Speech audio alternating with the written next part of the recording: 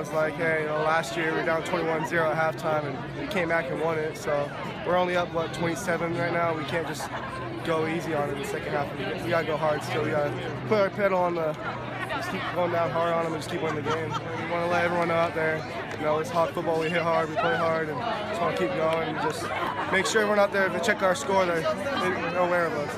Yeah, we're just trying to get straight to business, Last year we only had the run game, and this year we got both. And got all the pieces of the puzzle this year.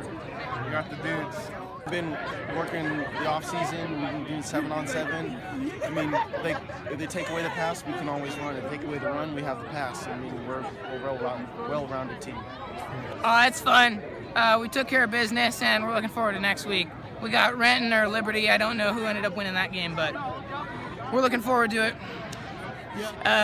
They're making the job a lot easier. When they try and double cover Ked, Luce is open. When they try and double cover Luce, Ked's open. And then we got the slot guys like OJ and Matt Henry and Mitch, and everyone's doing great and catching the ball good.